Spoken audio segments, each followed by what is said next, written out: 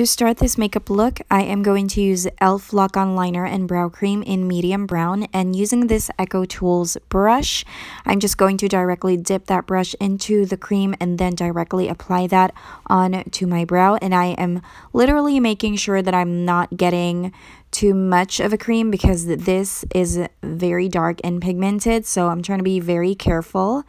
And it really gives you this decent amount of time for you to blend everything. But once that baby sets, it's really going to stay in place. If you have an old mascara or if you've already finished one of your mascaras, just keep the one and clean that up. And you can use that as a spoolie. And of course, I'm going to be doing the same thing on my other brow. And once I am done with the outline, I'm going to again fill my brow in. Sometimes I use a powder to fill them in, but I'm just gonna do all pomade.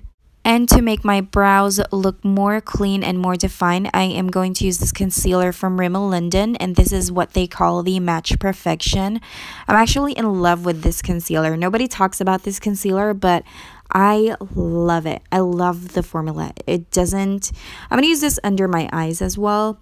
I love this concealer because it doesn't give me the creases under my eyes. Then after applying the concealer all around my brow, I'm just going to blend that in with a brush.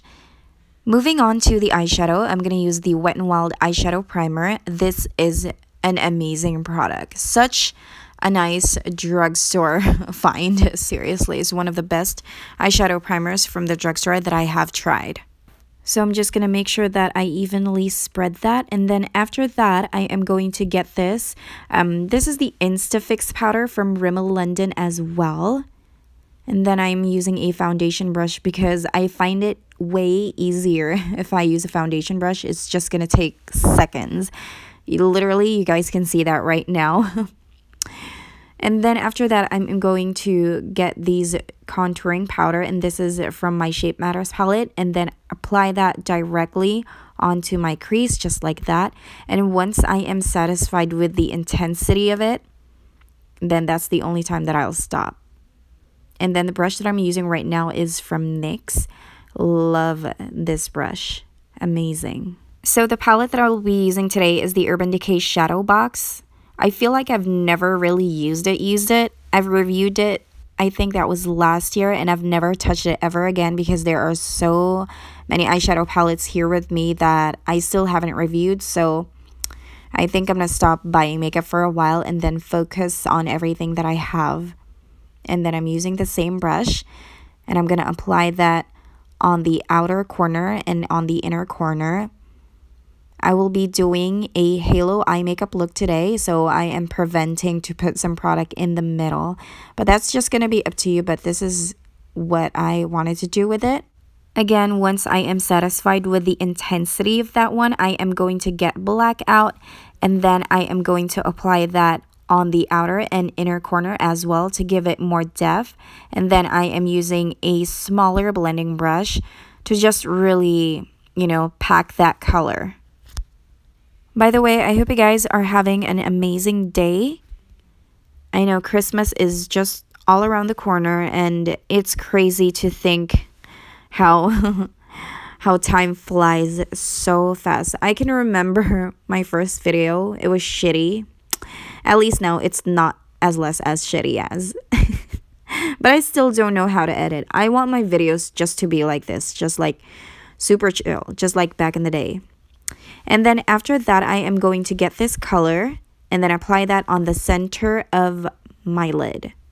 It's going to be up to you on how intense you wanted it to be, but I am liking how the way this one looks. So I'm just going to add more a little bit later and then remove the harsh lines using a clean brush. Now I'm going to line my eyes using the Balm Shrink eyeliner in black. Just going to do a basic line. I'm not going to do any cat eye or anything like that. I think the reason why I don't want to do cat eye recently these days is because I'm so over and done with a winged eyeliner. I don't know. And then using this black eyeliner from Lancome, I'm just going to tightline my eyes and also put that on my lower waterline, just like what I'm doing right now. By the way, I'm not going to put any mascara anymore on my upper lashes, just so because I feel like if I'm going to put false eyelashes and if I put mascara on, they look more obvious. So I'm just going to leave it like that and then apply my lashes directly. So the lashes that I will be using today is this Salon Perfect 615. You can use each pair for 2 times. If 3 times, then good. What? Don't make any sense. And the glue that I'm using today is from Tarte. I literally ran out of my Revlon lash glue. That is my favorite glue of all time. And then I'm just going to use this Profusion smudging brush kind of a thing and grab that color and apply that on my lower eye area. Just going to smoke it out a little bit. And then I'm going to use this roller lash mascara from Benefit and apply that on my lower lashes. So again, I just didn't really put on any mascara on my upper lashes. And then I'm going to curl my lashes. So if your false eyelashes have passed the curling test, then guarantee to you that you won't have any problem throughout the day. I think to me, it's all in the glue. Moving on to the face makeup, I am going to start with the MAC Strobe Cream. You guys have no idea. I'm so in love with this product. I really am. Like, I'm nuts about it. It really gives me this really nice dewy glow. I know I'm not making any sense right now because I'm going to set my face with a powder. By the way, and then I'm all over the place. The foundation that I'm using right now is the Estee Lauder Double Wear in Rattan. Then using a beauty sponge, I'm just going to blend everything out.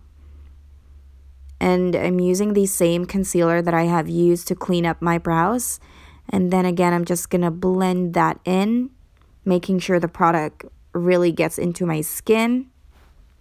I'm not going to bake or anything like that. I'm just going to directly grab my MAC NC35 powder. I love this powder because it's full coverage. Let me just remove those here. And then I'm just going to swirl that all over my face. If you have decided to build up foundation in your face, don't swirl the powder because it's going to look cakey.